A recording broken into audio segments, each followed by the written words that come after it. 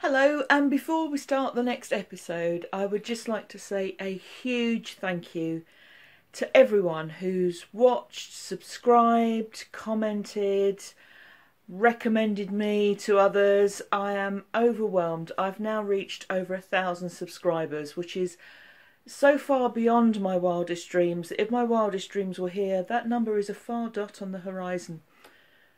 Extended metaphor, slightly strange, but you know what I mean. Just thank you everyone. I know that there are some people that have suggested me to others, so big thanks to Rebecca and Stephanie of the Mean Girls. You are fab, you really make me smile. To Shauna of Shauna Stitches, to Chevy Rell, to Amy of the Stranded podcast. Just big thanks to everyone. My flabber is garsted and my gob is smacked, and I've just realised that if you're not British you've no idea what I've just said, but I'm stunned by the numbers that I've had, so thank you all very much. I've tried to respond to every comment that I've had. If I haven't responded to you, apologies. I have tried to keep up with them. Yeah, it's just been completely overwhelming and I'm thrilled. I don't know what else to say. So as a little thank you for a big thing, I'm doing a couple of giveaways, which I'll put details in later in this podcast. But yeah, just an enormous thanks so much. It means a huge amount. I'm just sitting here talking about knitting and you've come along and said, yeah, I'll listen to that. So amazing. Thank you very much. That is all genuinely heartfelt stuff, but it's not what you're expecting. So we'll get back to the world-weary bitterness and sarcasm that you've come to know.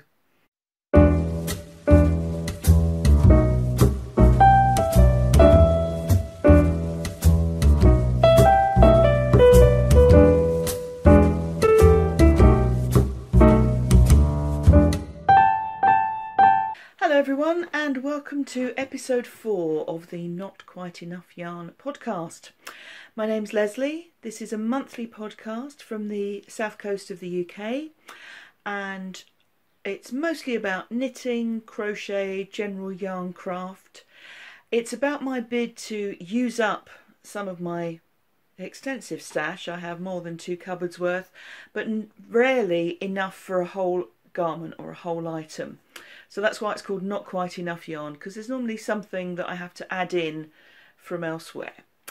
I usually record this throughout the month and then upload last weekend of the month as a rule.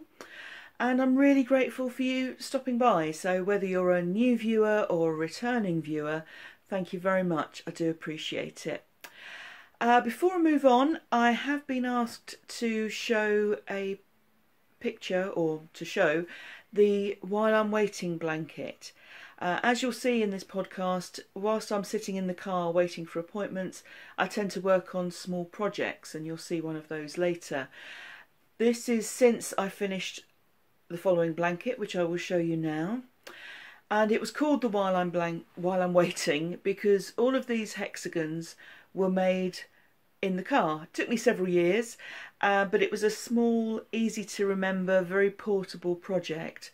I was using up a lot of acrylic yarn and decided to make a blanket out of it. Now the piece at the top with the kind of Celtic-y knot type of pattern is, oh, it's so me. For some reason, and I like to think it's because I'm a genius,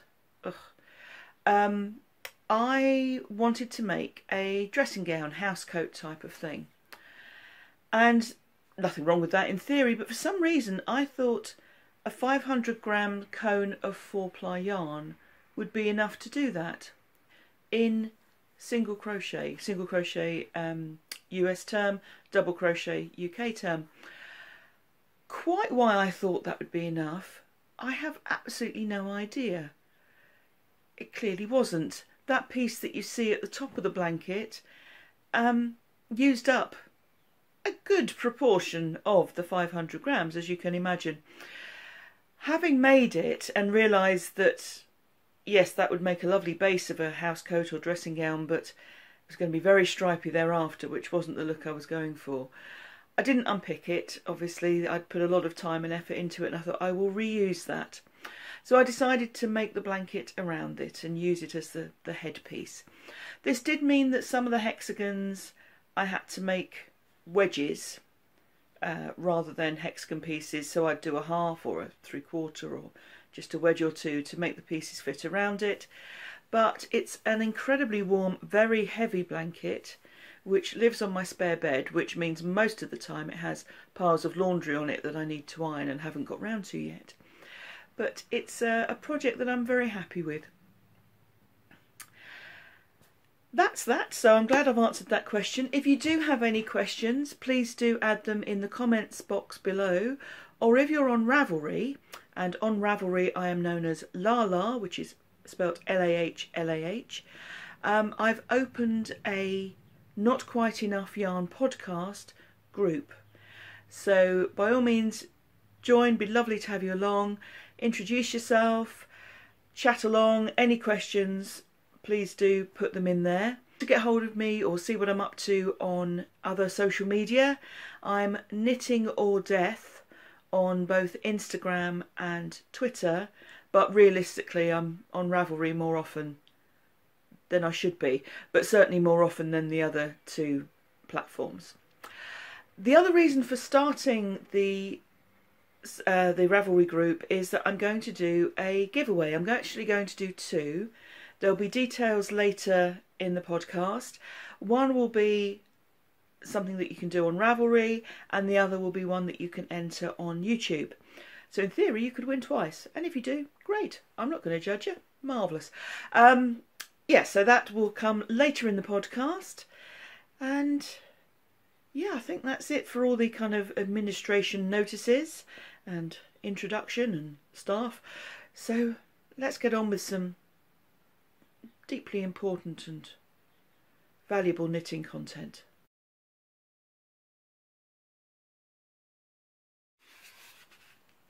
In the next two sections I shall be mostly caressing polystyrene heads. I like to have something in my hands, which is possibly why I'm a knitter, and when I've got something in my hands I have to fiddle, so I shall stroke hats. This is the homeless man's hat that I made. I don't know which particular homeless man, but hopefully it will be someone, or woman of course. This is a gender neutral podcast. Yeah, so made it whilst I was in the car out of double knitting weight scraps.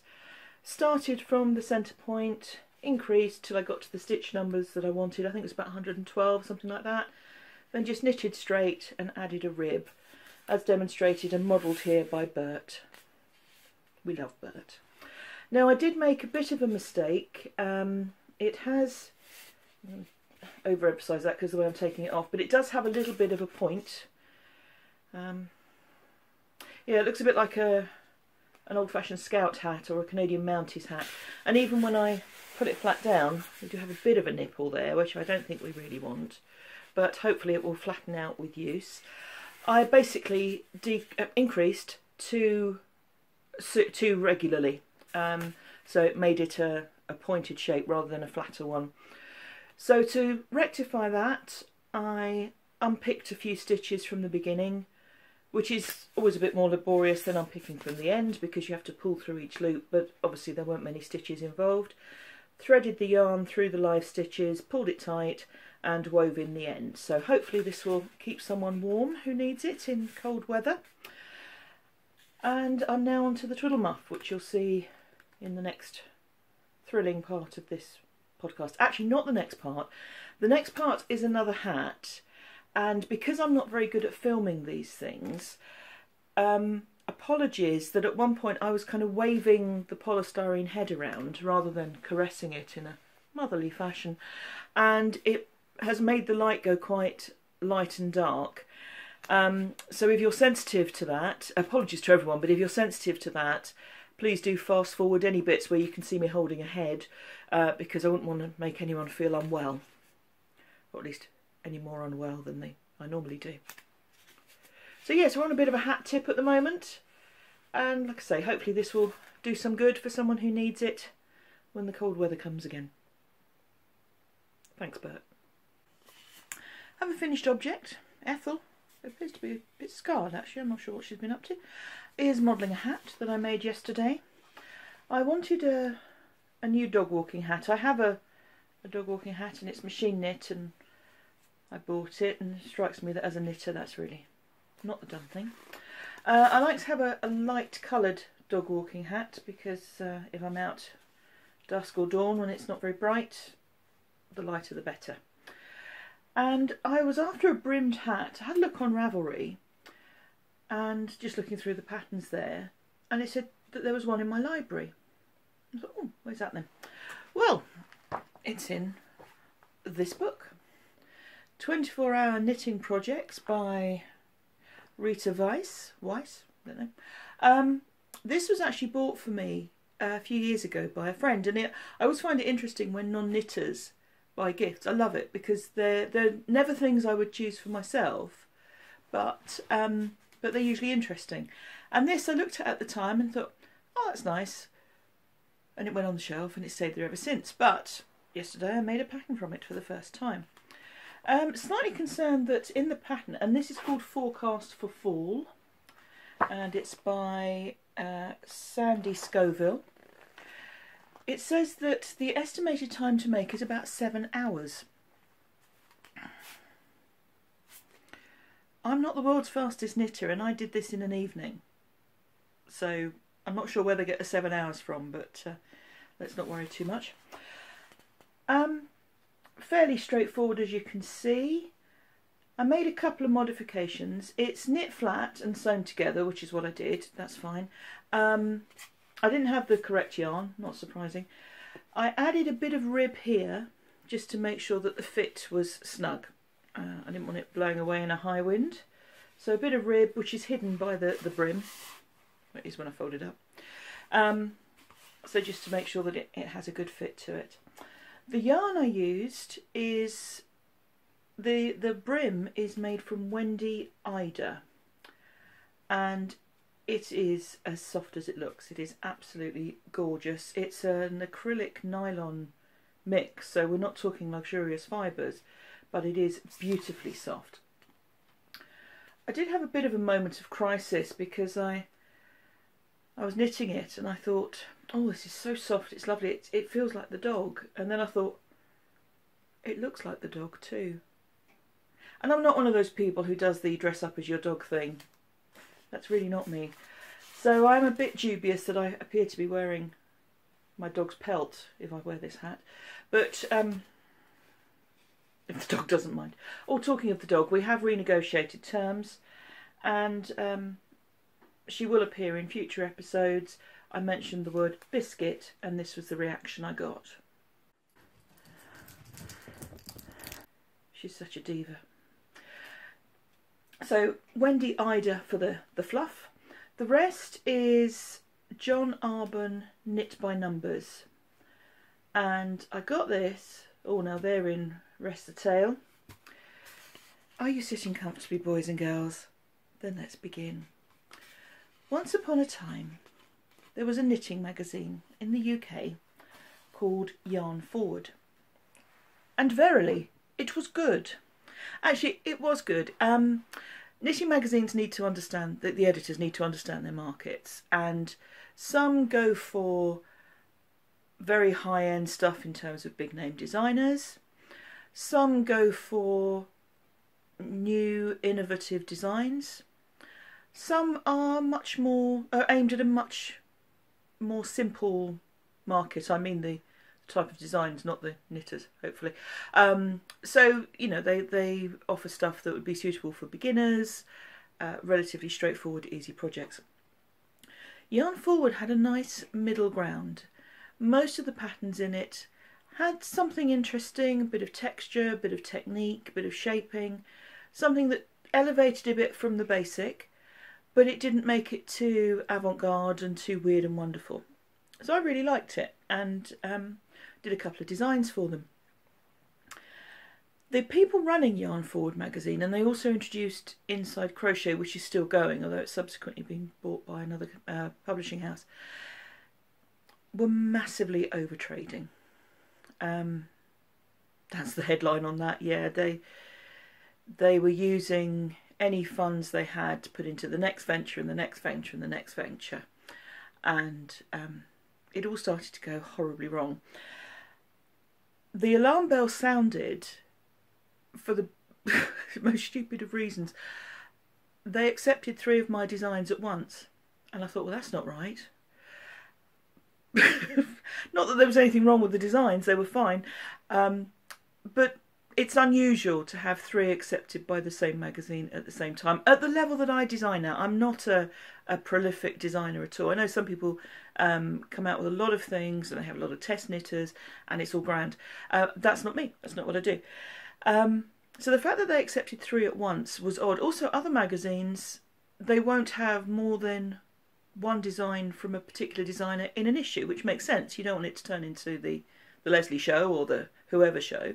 So yeah, they accepted 3 and I thought, this is a bit odd. And the yarn came through. There was yarn support offered by the spinners and the dyers and so forth.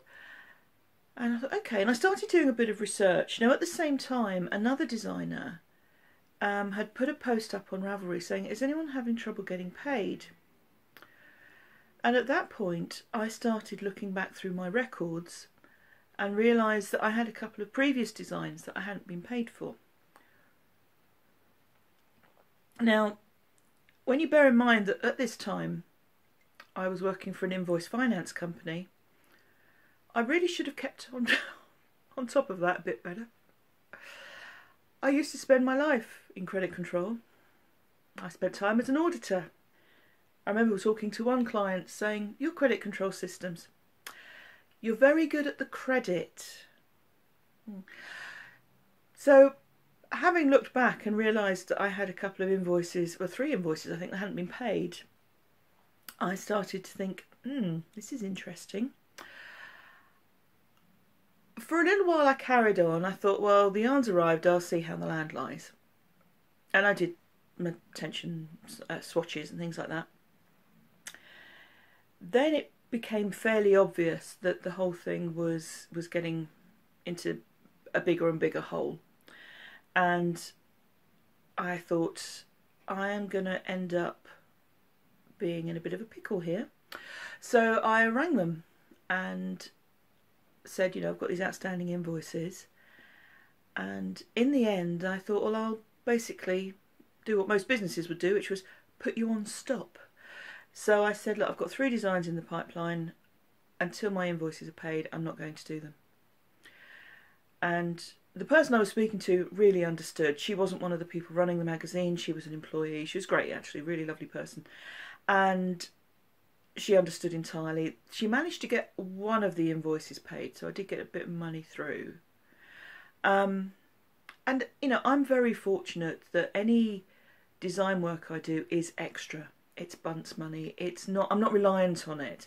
I have another job. Like I say, at the time, my other job was invoice finance. And the other thing with not keeping on top of getting paid for these invoices is the length of time the whole process takes. So we're currently in April. If I were to submit a design at the moment, it would probably be for a December issue of a magazine.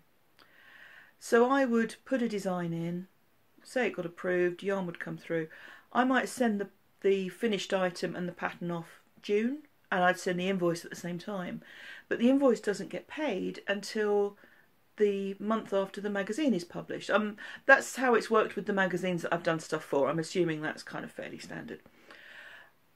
So it's easy to lose track because you're not keeping things fresh in your head. You know, I was looking back at invoices that were several months old and weren't even overdue at that point because the magazines hadn't been published. So I rang them, I got some money, but then it all went a bit Pete Tong again. So I gave them a deadline, said, look, and unless I get paid by X date, I won't be submitting these designs. The deadline came and went, so I contacted the yarn companies. And there were 3 involved, and all 3, without fail, were brilliant, because I contacted them and I said, look, I've had this yarn from you. Because of non-payment, I'm not in a position to do the designs.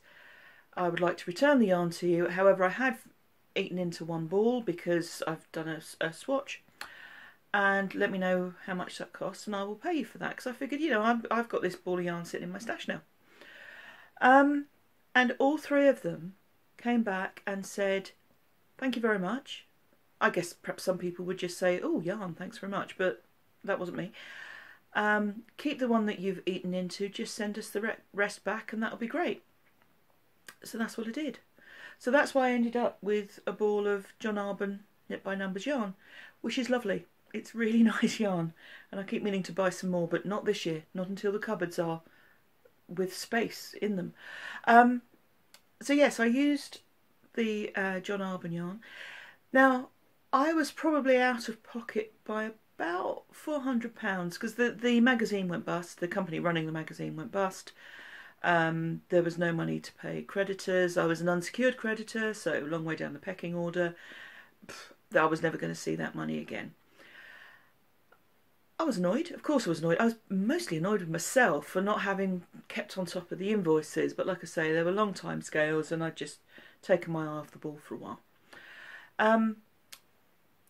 So I was cross for a while, and then I thought, well, life's too short to be cross. Yes, it's annoying to kiss goodbye to 400 quid, but, you know, I've wasted more for less, I'm sure.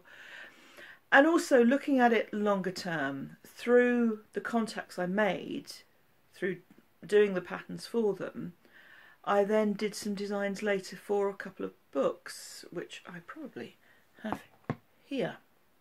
She said, putting her tea down precariously.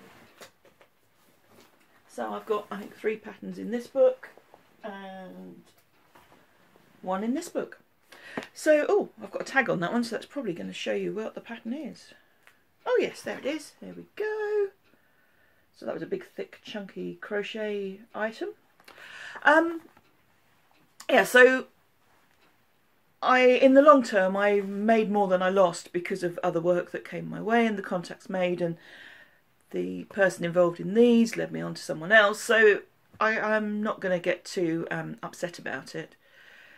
But it was just a really enlightening experience and very disappointing because you think, oh, this is knitting. Everyone's meant to be lovely. Sorry, I just judged the camera there.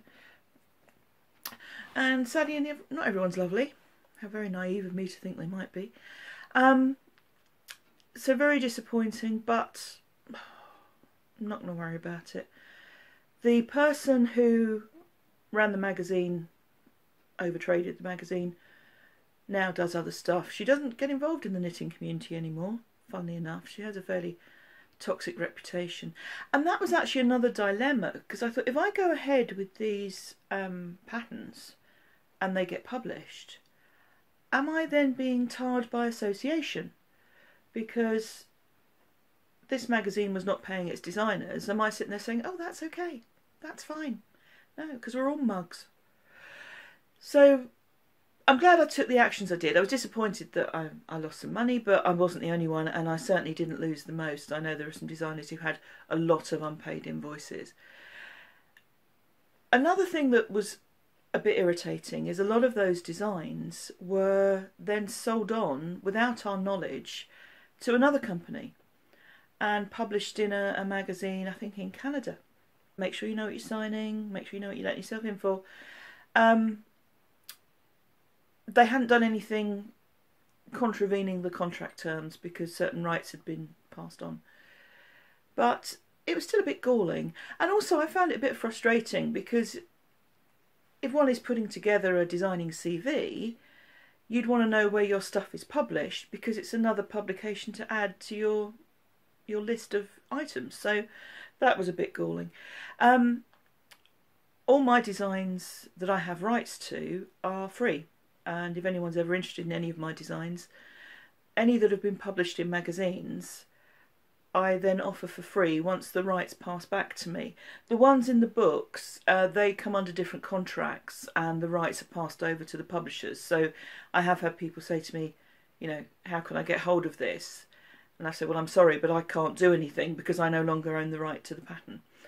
And that was I went into it eyes open. I knew what I was taking on and I was happy with that. But with the magazines, the rights pass back after 6 months a year, and I've got a Google page that I put them on. It's all accessible via the Ravelry. And yeah, so if anyone wants any of my patterns, they're all there. Help yourselves, fill your boots. But yes, a bit of an adventure. And all this because I made a hat. I can ramble. This is clear. Now the hat is, it's okay. It's made flat and sewn together. Actually, my seaming isn't too bad. It's fairly acceptable. I made it top down when the pattern was initially written for bottom up. The reason why I did that is because I wasn't using the recommended yarn. I don't even know if that's still available. It's quite an old book. I wanted to make sure that it fitted. So, and it does. The only thing I would say is I would make it a little longer. I did add a little bit of length to it as well as the ribbing, but I would make it a longer. So yes, I think if I were to make it again, I would make it longer, and I would try not to make it look like a 3-year-old poodle cross with an attitude problem.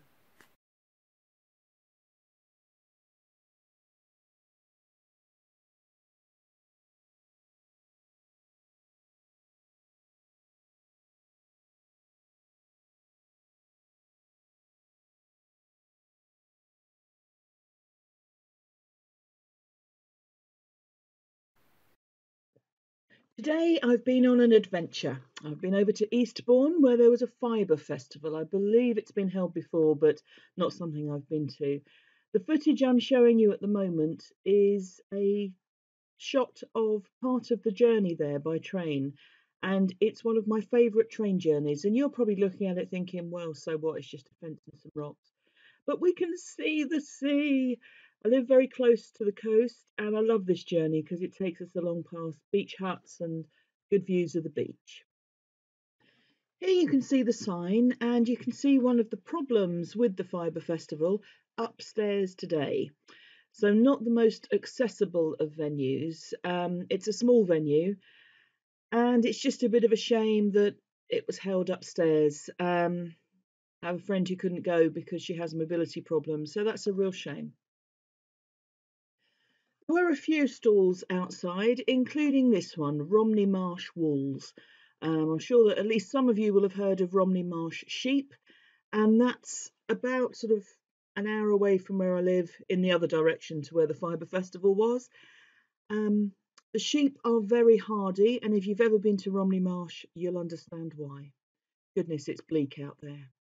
Very picturesque, very striking, but you don't want to get stuck out there on a windy day.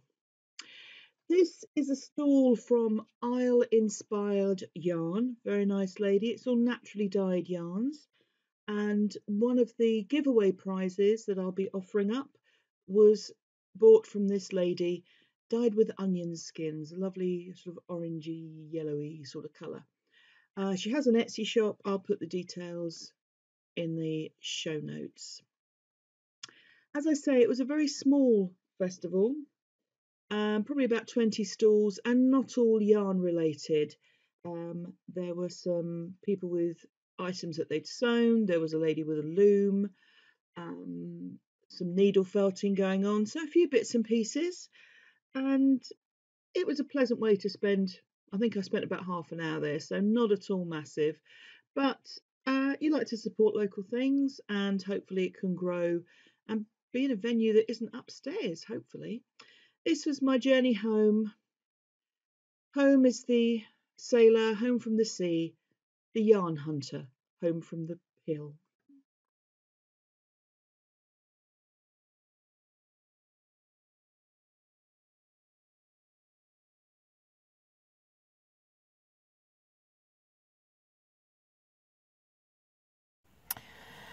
Well, here's a nice surprise. It's a sunny day in the cemetery. Proof that I'm in the cemetery. Have a few minutes before my next appointment. Having finished the hat for homeless people, or a homeless person, I don't expect people to share it, I'm back on the twiddle muffs. And I thought I'd try something different, or something new for twiddle muffs for me, and that's a corner-to-corner affair. I'm still using the green. The magic ball is much smaller than it was, but still using it at the moment. So not all of this will be green, but a fair proportion of it will be. I've used corner to corner once before. I made a hand towel out of scraps, cotton scraps I had, and really like the way it came out. I think it appeals to me because each section is finished quickly, so it feels as though progress is being made. It's similar to entrelac in that way, and I guess it's a kind of mini entrelac. I did an entrelac cardigan once. Another tale. I made an entrelac cardigan and submitted the design in the usual form, and here's the item that I made. I'll put a picture up here. This was a photograph I took at home before I sent it off to the magazine.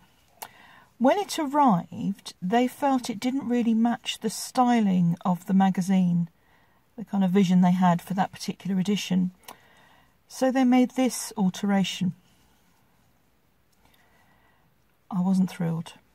I was quite upset. I really didn't like the shape of it. If they'd wanted a sleeveless vest, I'd have made a sleeveless vest. But what could I do? It had already been published. I ran into the editor at a yarn show not long after. And she said, "Oh, have you seen it? Do you like it?" No, sorry, I don't. But there was nothing I could do by that point. I would have preferred they'd spoken to me about it, showed me a picture, and I think I would have happily said, yeah, put it in, but don't put my name on it, because I felt that strongly about the way it looked. But the situation was taken out of my hand, and in the great scheme of things, no one got hurt. You know, it was just very disappointing for me. The pattern, I think, is on my free patterns page, if anyone is interested. But yes, that was crochet entrelac using double crochet, US single crochet. I've subsequently used that for a baby blanket, and I'll put a picture up here. That was kind of a bit easier to do because the colours were the same where the seams matched, so you didn't have to try and work backwards, which is what you do in the cardigan, to give it a smoother line where the colours cross. I keep having ideas about crochet entrelac, and I should design stuff and put things together. Whether I will or not is unknown, because me and time management we don't always get along well. But we shall see. Hope springs. In the meantime, this twiddle muff will be made corner to corner, and hopefully it will finish quite quickly. I'm not putting the texture in this. I did try on a couple of the squares. They just looked a bit odd. Didn't really show up with a lot of three-dimensional texture. So in this case, I'm just going to work it straight. I might make some pieces and thread them through the gaps between the squares. You can see a little hole there. And sort of make some ribbons to thread through as a piece of interest. But we'll see how the mood takes. It's Friday, and the sun is glorious sitting in the car. Sadly, I don't think it's due to last, and I believe we're forecast rain for tomorrow. That's England in the spring for you. Hope you have warmth and sunshine wherever you are.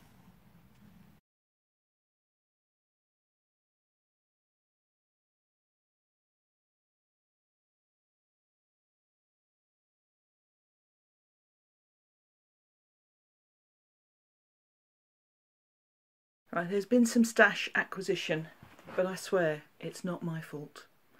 Genuinely. I have not bought anything. I haven't actually bought any yarn since November, but it manages to find its way into my stash. As they used to say in an old British TV sitcom, oh dear, how sad, never mind. But I have more stash of varying quantities and colours and delights, which I will show you. The first two bits of stash have come from magazines. Inside Crochet Magazine have their 100th issue this month, and they sent a nice pack of stuff. There was some tapestry needles, some stitch markers, a crochet hook, and a little ball of yarn. And quite often the yarn given away with magazines is not great, to be honest, but this is Yarn and Colours. It's 100% mercerised cotton. Only 25 metres. It's quite a sweet little colour. I hope that's showing up okay.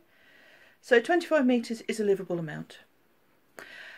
My next magazine related stash acquisition was partly my fault in that I'd let my subscription to a magazine slide and hadn't realised, thought I'd sent a cheque off and hadn't, and all this sort of thing. So when I realised and sent it you, I got treated as a new subscriber, and that meant I got a pattern book of about 10-15 baby patterns and 3 balls of baby yarn. So we have, they're all serred out snugly, 2 balls of grey, not sure if that colour's really showing up, it's a nice sort of dark sort of bluey grey, and sort of natural cream whitey sort of colour. It's 100% acrylic, but it does live up to its name. I think it's 100% acrylic. Oh, I lied. 45% acrylic, 55% nylon. But it is a soft yarn, and it is one I quite like using, so sorry not sorry with the yarn acquisition there. And the final one is my beloved husband Richard, who has been in France. We have a very talented nephew who's extremely good at golf, and representing his country for the first time this week. We're very proud. He was playing in France, just outside Paris, and the lovely Richard went to France, and I had a look on Ravelry and I couldn't see any yarn shops near where he was staying, but after, you know, we've been married 23 years, there's been a fair amount of training, he managed to sniff them out. So he got me 3 balls of a yarn called Fonty, and it's a merino yarn. It's a 4-ply fingering weight. It just says 100% La Superwash, but as it's called BB Merino,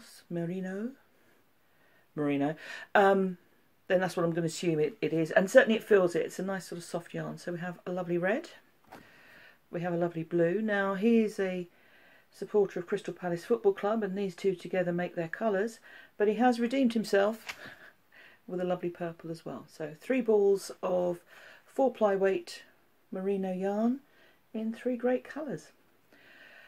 This does mean that my stash used so far this year exceeds, sorry, my stash used is less than stash gained. We're beginning to see where the problem lies, aren't we? But we'll get there. And these are very soft and very lovely.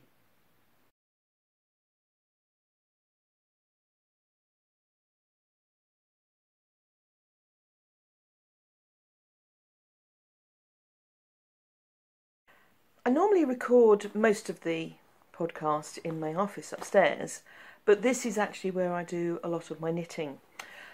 So it makes sense to give you a roundup of works in progress here. Roundup of works in progress sounds like it needs a sort of quiz show type theme tune. Ba, ba, ba, ba. But let's not. Yeah, so this is where I do most of my knitting. My notions are all here. Boxes with different projects in.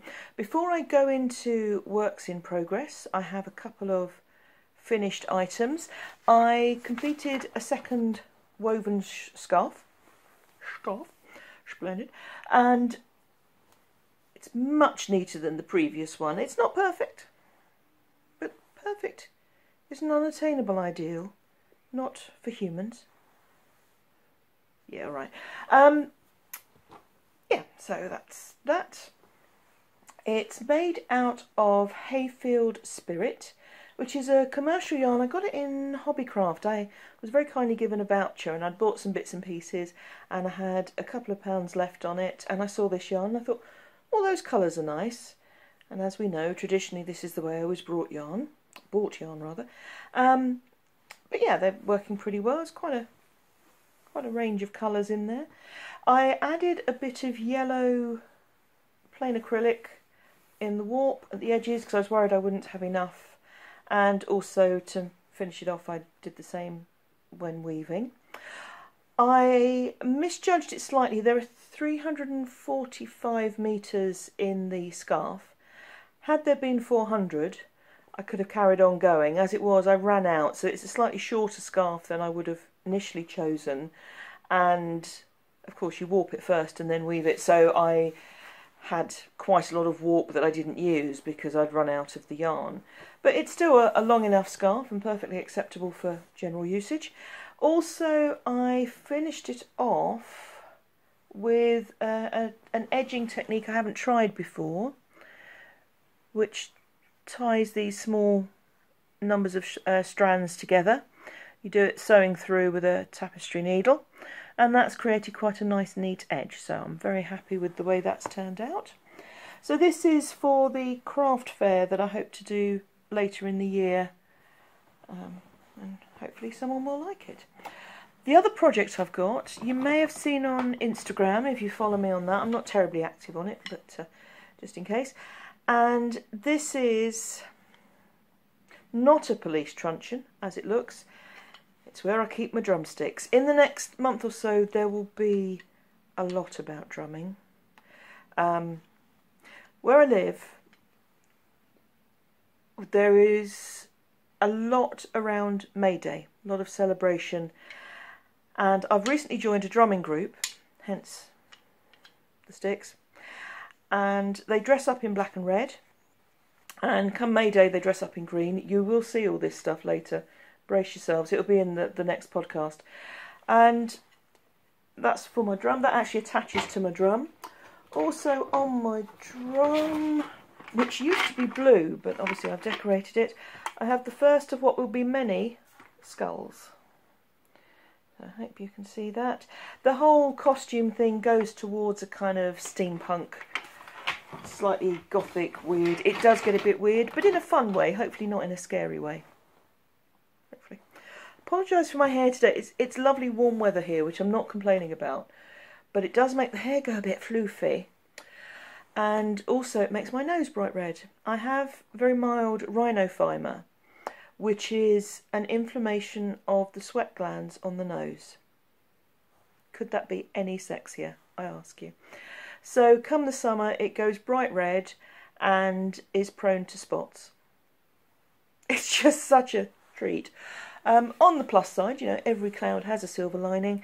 It does mean that we don't have to put the lights on for a long time because I can light my knitting through the glow from my nose, so we're all good. Now, I said once before that I write my projects in a list and I rattle through them. Do them in a row to just tick them off, and so I'll go through in the same order. So the first is the 4-ply cardigan. This is the panel jacket by Carol Lapin, and this is the second panel. The first is currently blocking. I'm making this in Araucania Ranco, and the edging is in a king coal yarn. And it's proving to be a very useful project. There's a little bit of shaping down here, which is waist shaping as the panels sew together for the jacket. But actually this is proving to be a very useful project in the same way that a lot of people like to have some vanilla socks on the go, that it's an easy pick up, portable, don't have to think about it type project. I'm not a sock knitter, so this is doing the same job for me. So that's panel 2 of the panel jacket. Next project is something you haven't seen before, and I will go into more detail later, but it's another large Faroese construction shawl, much plainer than the last one. And the yarn is a similar colour to the one I had to throw away, which started this whole not buying yarn thing. It's a John Arbon yarn. I will go into details perhaps in the next podcast when I talk about that, but that's project number 2. Number 3 on my list I've actually abandoned. It's the Elizabethan bag, and the fact that I've abandoned it is no reflection on Mrs. Buttons or her pattern, both of which truly wonderful. It was just the wrong project at the wrong time in the wrong yarn for me. So really lovely patterns on it, lovely yarn, and in a way that was my problem. I was using a 100% alpaca, and the bag is just a sling a folder in it, carry it around type bag, not a cared for bag, if you see what I mean. It's more of a kind of practical tote type of thing. And the yarn seemed too nice for that. I did talk about the possibility of making a cushion instead, but it wouldn't really go with any of the rooms in the house.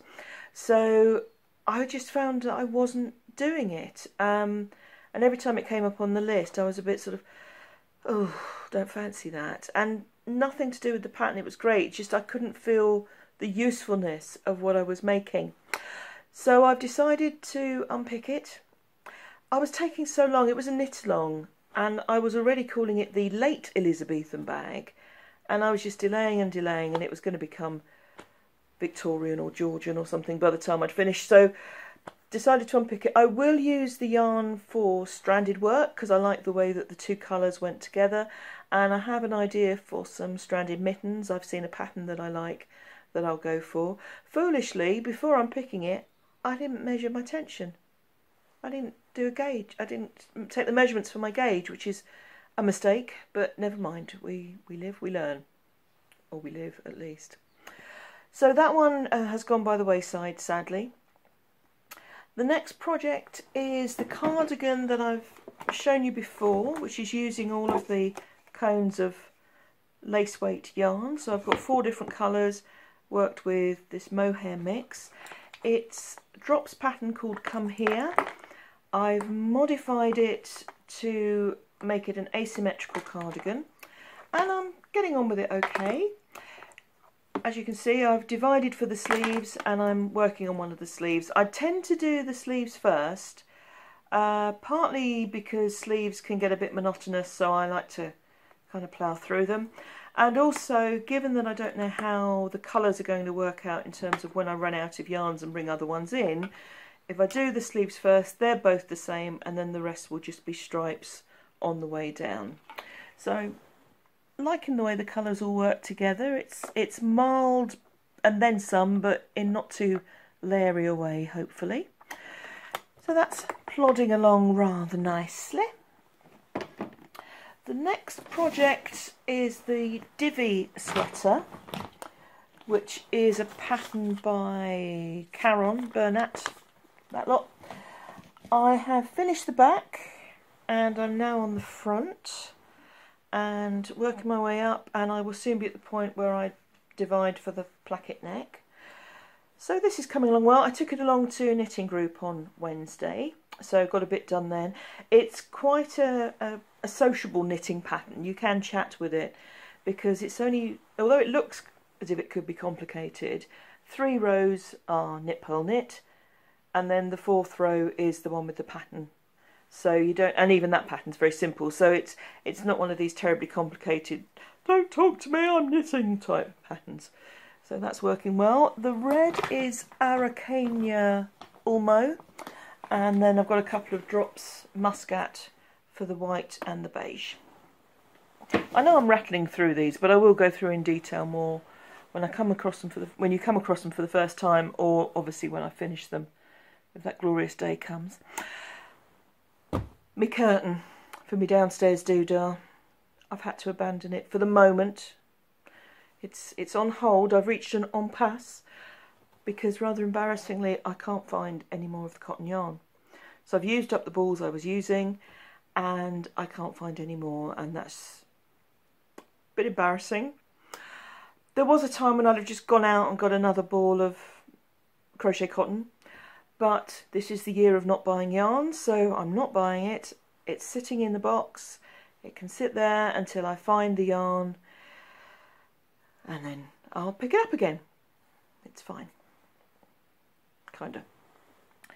The next project is a cowl, and here is another bag that has been bought for me by a friend. I've had this one a few years, and someone kindly commented on an earlier podcast that they had this bag that I'm about to show you, and it reminded me that I have it. It is by Kelly Connor Designs, and I feel that there's a lot that can be shown about a person by the gifts that their friends buy them.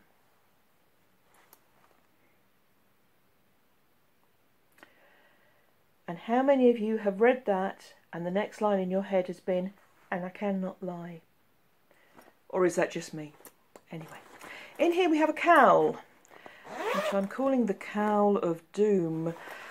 I shouldn't, but I am, because this is the yarn that I've used 4 or 5 different times in different projects that haven't quite worked, And even when I thought, no, I'm going to make a cowl out of it, I managed to mess that up as well. I had an idea for a lacy cowl, which is still on the back burner, but not for this yarn. As you can see, there's quite a lot of contrast in it. It's a hedgehog fibres yarn, and that grey, that beige colour creates quite a contrast. So it just looked really messy when I tried to put lace on it. So I'm going fairly plain. I'm doing rows of stocking stitch, reverse stocking stitch, and the beige is kind of flashing up through it. So I think that will look quite effective, but not too messy. So we're nearly there. I'm doing some squares on a pin loom. I'll show you that another time because that's very early in its gestation period. And the final knitted project, not much crochet on the go at the moment, I need to sort that out. But the final knitted project is a cardigan for my sister. And in episode 1 I was wearing a blue cardigan with navy trimmings, which I'd made for my sister. She then lost weight, so she gave it back to me. She has now finally decided, because I've been saying to her ages, I'd like to make you a replacement, it seems only fair. She's now decided that she does want one, so we're going for a very similar thing. It's a zip-up jacket with a collar, cables down the front. Again, I'll go into more details when I talk about the project at length in a later episode, but this is as far as I've got at the moment. This is Debbie Bliss Rialto Aran, and the navy blue is Drops Big Merino. And I think I have enough of this to do the whole garment without the contrast. I'm reluctant to say collar and cuffs. Rib. I'm not sure that's any better. Yeah, without the contrast, but that's what she wants. And the customer is always right, especially when she's your big sister. So that's where we are. So not very far progressed with that one, but it will be soon. So that's the roundup of WIP.